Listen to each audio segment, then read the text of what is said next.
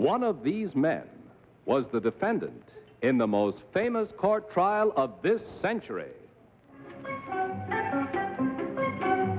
What is your name, please? My name is John Thomas Scopes. What is your name, please? My name is John Thomas Scopes. What is your name, please?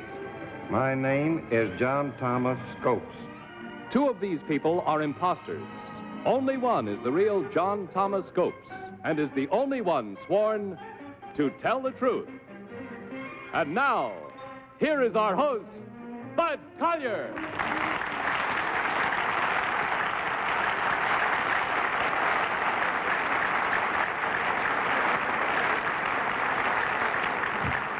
Thank you very much. Welcome once again to Tell the Truth, brought to you this week by Tristan Nasal Mist for relief of sinus congestion and head cold miseries. Now may I introduce our panel. First, Mr. Tom Poston. Then, Miss Kitty Carlisle. Next, Mr. Don Ameche. And finally, Miss Polly Bergen.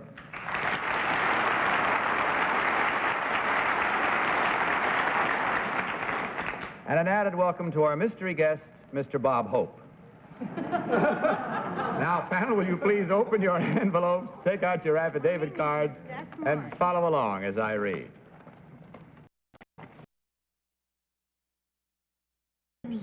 Was the defendant in the famous monkey trial, which stirred the country in 1925. It was called the monkey trial because it was a legal test of a Tennessee statute forbidding teaching Darwin's theory of evolution. Although I am not a native of Tennessee, I was a high school teacher in the state at the time. The prosecuting attorney was the three-time presidential candidate William Jennings Bryan, and defending me was the brilliant trial lawyer Clarence Darrow. The trial was the subject of a recent hit Broadway play, now made into a motion picture. Its title, Inherit the Wind, signed John Thomas Scopes.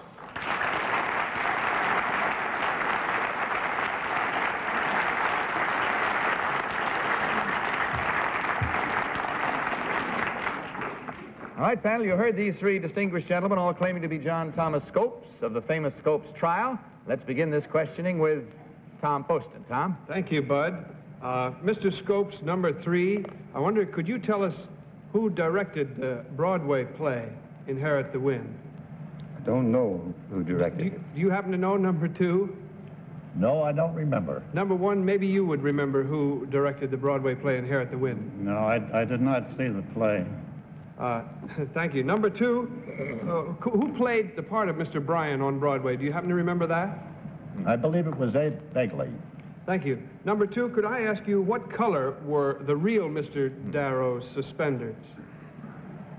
Pink. Number 3, do you agree with that? I don't remember. Number 2, could you tell me how did you happen to get counsel? How did Mr. Darrow happen to defend you? I believe William Jennings Bryan offered the prosecution help. And Darrow, being an old opponent of his, thought he'd take up the challenge. I see. Thank you. Kitty? Number 3, who played Darrow in Inherit the Wind? In the movie or the play? In the play. The play, Muni, Paul Muni. Number 1, can you tell me how this whole thing started? The trial, what touched it off? Well, there was a law passed in the state of Tennessee forbidding the teaching of anything contradictory to the teaching of the Bible as to the origin of man. Thank you. Number 2, can you tell me what animal has been described as the thing that Mr. Darwin... By the way, where did Mr. Darwin get his data? Do you know how long did it take? His what? The data for his famous book. Well, a man named Marshall. Number 3, how long did it take him? Don Ameche. Number 2, where did Darrow come from? Chicago. Number 3, what time of the year was this trial? In July. Number 1, how long did it last? About 11 days. Number 2, how long were you out of teaching? I was out since May 25th. Until when? I never went back.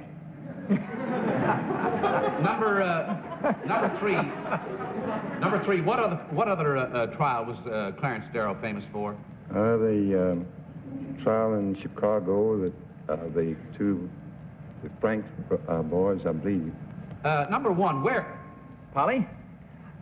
Number one, what was the outcome of the trial? I was found guilty and fined $100. Number three, did you pay the money? No. Number two, did you pay the money? No. Why not? Supreme Court ruled it out. I see. Number one, who plays Mr. Darrow in the movie? Number two, do you know? No, Spencer Tracy. I beg your pardon? Spencer Tracy. Number three, what was the basic argument in the difference between Darrow's defense and Brian's prosecution? If I understand you correctly, Brian was trying to uphold what he interpreted as the origin of man in the Bible. That's about it. We have to leave the other side of it in abeyance at the moment because it's time to vote and mark your ballots. If you will, please, panel, without consultation. Mark them, and when you do so, vote for number 1, number 2, or number 3. Team of challengers will, of course, get the usual $250 for every incorrect vote. Everyone voted? Okay, Tom, for whom did you vote? Bud, I voted for number 3. I thought that number 2 answered a lot of questions very, very well, but perhaps it was because he was so carefully briefed by the experts here on teaching people to lie. Kitty, which one did you select? I voted for number 3. I felt that number 1 was a beat young, and number 2 answered beautifully, but number 3 had the kind of a bulldog, courageous look of a man who would do this, and I must say it's a great honor to meet whichever one is Mr. Scopes. Don, your vote? I voted for number 3 for the reasons that Tom and Kitty gave. You're riding their coattails, eh? All right, Polly, for reasons of your own? I will have to disqualify myself. Oh? What? No, I wasn't at the trial.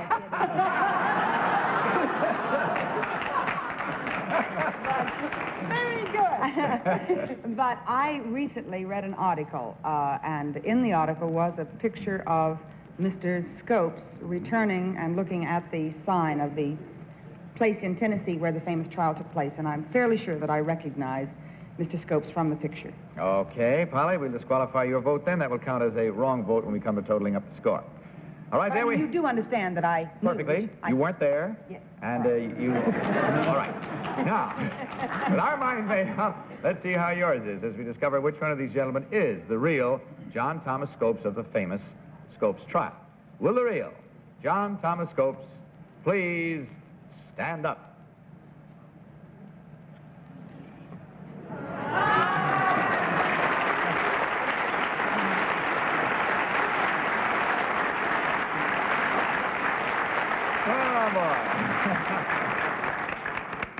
Well done, It's panel. like meeting an historical monument. It really is. Monster, did you say? I said historical monument. Monument sounds almost as bad, doesn't it, in its own way? But it wasn't meant that way, that I'm sure.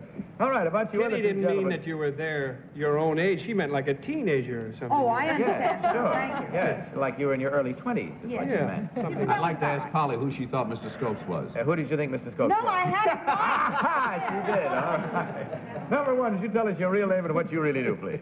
My name is Darrow, Charles Darrow, and I work for the New York Telephone Company. Thank you, Mr. Darrow. And number 2, your real name and what you do, please. I'm an insurance agent for the Ethnic Casualty Insurance Company, and my name is William Jennings Brown. Oh, no!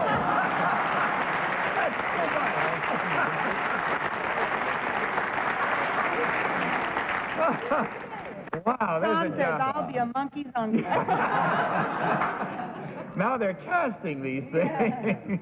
Well, gentlemen, thanks to Polly's disqualification, it totals up to only 1, but still 1 incorrect vote at $250 from Dristan. And on your way out, a gift package of one of the fine products from the makers of Dristan. Thank you very much for being with us. Good night. God bless you. The next team of challengers now.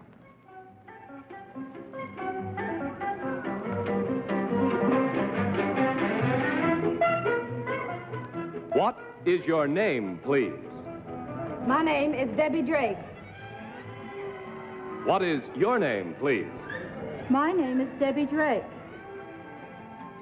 What is your name, please? My name is Debbie Drake. Panel, if you can put your eyeballs back in their sockets and follow along with your copies of this affidavit. I, Debbie Drake, am a television performer.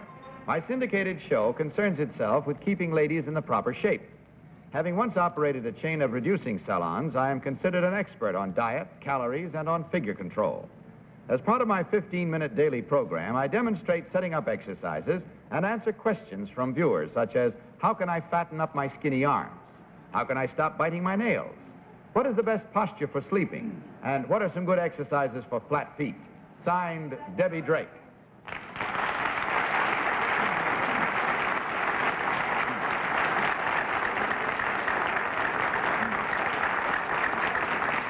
Three charming young ladies this time, panel, as you heard them all claiming to be Debbie Drake, television exercise girl. And when we start this round of questioning with Kitty Carlisle. Kitty? Kitty? Thank you, Bud. I want to say to start with that I don't think any one of them is, because these ladies must be witches and prevaricators. They couldn't tell anybody how to have figures like that. Not anybody. They were born that way. But I would like to ask a few questions on my own. I'm not interested in skinny arms, biting my nails, or posture for sleeping, but how do you reduce your derriere, number one? Well, with an exercise... Derriere is what the lady said, the derriere. Translate yourself. By doing a lot of repetitions of a certain hip exercise. And you really think it can be done? Yes. Number two, do you have any advice on skin care? You seem to have very pretty skin. Yes, I do. Of course. Do you believe in washing your face? No, I'm serious. I think it dries it quite often. Do you? No, I do not wash my face. I cream it, you see. Don Ameche. Number 3, how many calories a day can you eat and not gain weight? Well, depending on how strenuous a diet you really need to go on. I said you. Me? Yes. I like to stay within about 1,000, 1,200 a day. How many calories can you eat a day and not gain weight, number 1? About 1,800, 1,500 to 1,800. Number 2? 2,000. Number 2, how much walking would you have to do to lose 1 pound of weight, or what is the accepted theory of how many miles you must walk to lose 1 pound of weight? To lose 1 pound Yes. of weight? 4 miles. Number 3? I wouldn't walk at all to lose weight. No. I'd swim. Polly? Polly? If you don't like to walk and you can't swim, what do you do now?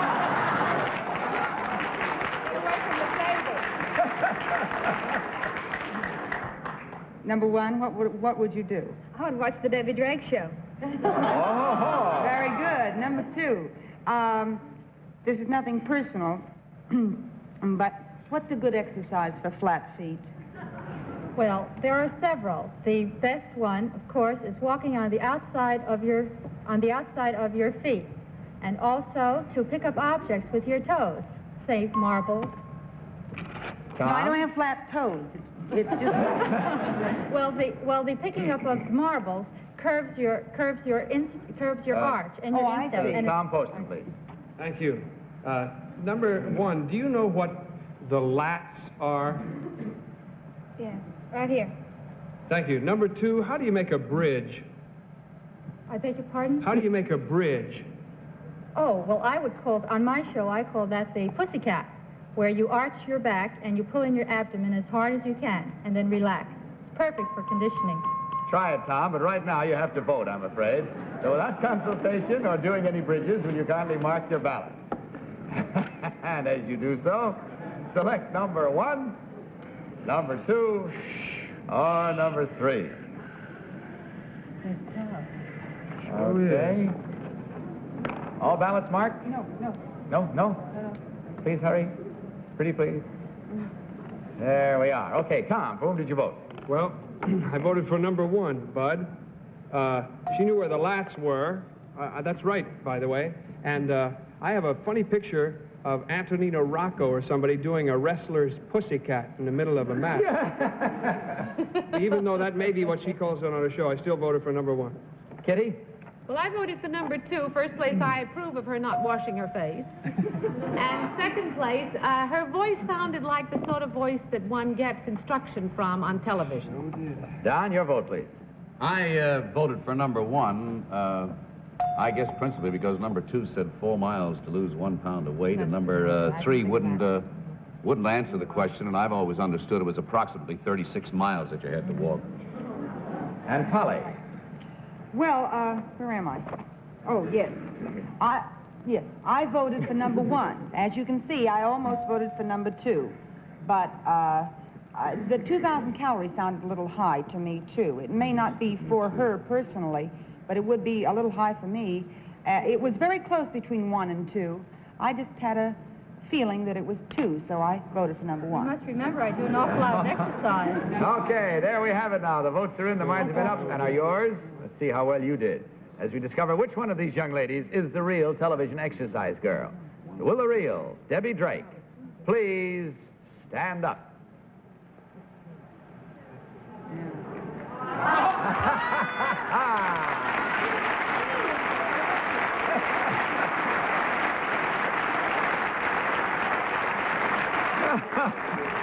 Thank you, Debbie, very much. Yes, of course. Almost 3 at the end there, didn't they, huh? Oh. Number 2, would you tell us your real name and what you really do? My name is Elaine DeRossi. I'm married, mother of 2 little girls, a nurse here in New York City, and a college student. Wow, there's a full-time schedule if I ever heard one. Oh, bless you. And number 3, your real name and what you do, please. I'm Eileen Sharon, and I'm a housewife and a mother of a little boy, and I live here in New York City. Oh, I know her.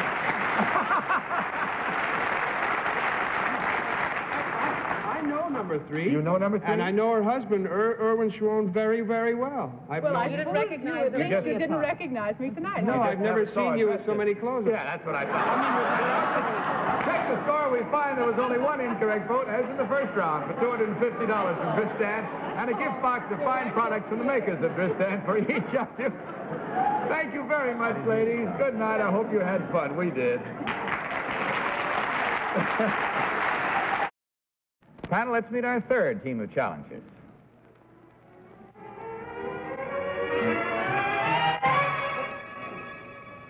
What is your name, please? My name is Clifford Ignakanak. What is your name, please? My name is Clifford Ignakanak. What is your name, please? My name is Clifford Ignakanak. Pay attention once again to this affidavit, panel, if you will, please. I, Clifford Ignakanak, am a sergeant first class in the Eskimo Scout Battalion of the Alaskan National Guard. My home is on St. Lawrence Island, which lies midway between Alaska and Siberia. I hunt and fish for a living. One day, a disabled Navy plane crash-landed on a remote part of our island. In our native skin boats, we brought the injured crew members to safety. For my part in the rescue, I was called to Washington, D.C., and was awarded Gold Aviator's Wings by the Navy. Signed, Clifford Ignakanak.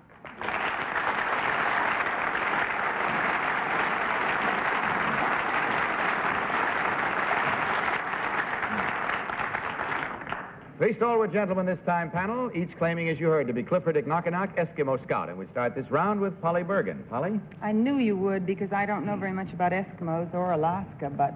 Igloos? Igloos or anything. Number 2, what is the name of the peninsula that sticks out up at the top of Alaska toward Siberia? Aleutian Islands. I beg your pardon? The Aleutian Islands. Thank you.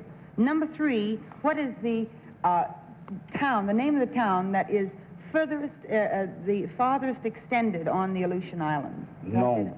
I beg your pardon? Nome. Nome. Number 1, do you agree with that? Yes. Number 3, what is the name of the big highway now that runs up through to Alaska? The Alaskan Highway. I beg your pardon? The Alaskan Highway. Tom? Oh, thank you. Number 2, can you tell me what is flensing? I don't know. Do you happen to know number 3, flensing? Fencing could mean lots of things in our language. Number 1, what does flensing mean? Do you happen to know? cleansing? I don't know. Just a question. You Tell me, cleanse the number floors, two, don't you? Number two, how is leather softened traditionally by the Eskimo? Well, it's normally the old saying is by chewing. Thank you. Number two, could you... Kitty? Number two, do you believe that Nome is the farthest north, that point where they said? No, it's not. No. Number three, could you tell me how far is Alaska from Siberia at the closest point? 37.5 miles, I believe. Number one, the penguins in the north, do you see them very often? Yes. You do. Number two, do you see penguins up there? Yes. And is it true that the male hatches the egg? No. No, the female hatches the egg. Yes. And she sits on it how long? For about 5 days. Is that all? Mm-hmm. I've been misled. Well, number three, what do you hunt when you hunt? What do we hunt when we hunt? Well, we hunt seal, birds, game, anything like that. What kind of game? Well, we can have reindeer, anything we want. And Don Ameche. Number one, what is the skeleton of these skin boats made of? Walrus hide. The skeleton. The framework, in other words. The framework is wood. Number two? It's made out of oak. Made out of oak. Number three, who is the National Guard under? What National branch Guard. of the service? I mean, our service now? The National Guard. Under the, Number one? Department of the Army. Number two, does the temperature of the water vary at your home, winter and summer? Yes, it does. How much? Oh, approximately 20 degrees. That's it. For the variation of the temperature, we'll have to calm our own and write down our ballots, if you will, panel. In so doing, vote, as always, for number one, or number two, or number three. Okay, has everyone marked their ballots? Fast this time, it looks like. really- Tom, are you ready? No, I'm really, I'm now. You're not? I am now, yes. Okay. For whom did you vote? Well, I did vote for number one, but it had to be on such a strong hunch because unless he misunderstood the question, he did say that he agreed that Nome was the farthest north in the Alaskan. I tell you, I voted for number one, but I probably made a fool of myself. Kitty. Well, I feel exactly the same way because I didn't vote for number one. I think it's number one. But he also, the only one who said he disagreed with the other two was number two. And that means that he's got to be the right one, but he doesn't look Alaskan to me. He looks more Chinese. So I don't know. Don? I voted for number two, and I've been sitting here while Kitty and Tom were answering, trying to figure out why, and I still haven't figured it out. And Polly? Well, I voted for number two. I don't know the furthest town out on the Aleutian Atoll, but I don't think it's Nome. I didn't know the name of it, but they both just happened to give me a name that I am familiar with, and I don't believe that's right, so I voted for number two, and I'll probably give up the fact that I know very little about geography. All right, let's find out whether you do or not. We'll discover right now which of these three gentlemen is the brave young man who was decorated in Washington and is the real Eskimo scout. So will the real Clifford Ignakanak please stand up?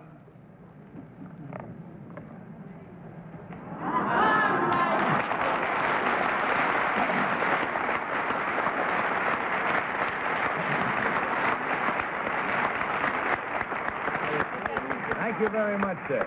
Thank you. You may be seated. And now, let's find out about number two, who got all the votes. First time anybody's really fooled the panel tonight. What is your real name and what do you do? My name is Dick Comini. I'm from Hawaii. I own the DK Photo Supply, a camera shop in New York City. Thank you, sir. And number three, your real name and what you really do. My name is Bernard Aureus. I am the manager of the Luau 400 on 57th Street and 1st Avenue, Polynesian restaurant. Well, we thank you, gentlemen, and we checked to find that this time there were 1, 2, 3 incorrect votes at $250 each for a grand total of $750 from Dristan and the gift package of all of the fine products made by the makers of Dristan. Thank you so much for being with us. Good night and good luck. But you have a question? Yes, I just wanted to know, is Nome the furthest out? I know we're in a hurry. I don't know. Is it? Where is Mr. Nome? Ignakanak? Nome, yes, it is one of the furthest, I believe. Is it the furthest My kid out? told me today. One of the first. I see. Thank you. Okay, thank you, and my best to the penguins of the North Pole. Well, that's all we have time for tonight. Good night, panel. Good night, Bud. Good night. Bud Collier saying good night for Tristan and reminding you to tell the truth. Good night, everyone. To Tell the Truth is a Mark Goodson, Bill Todman production in association with the CBS Television Network.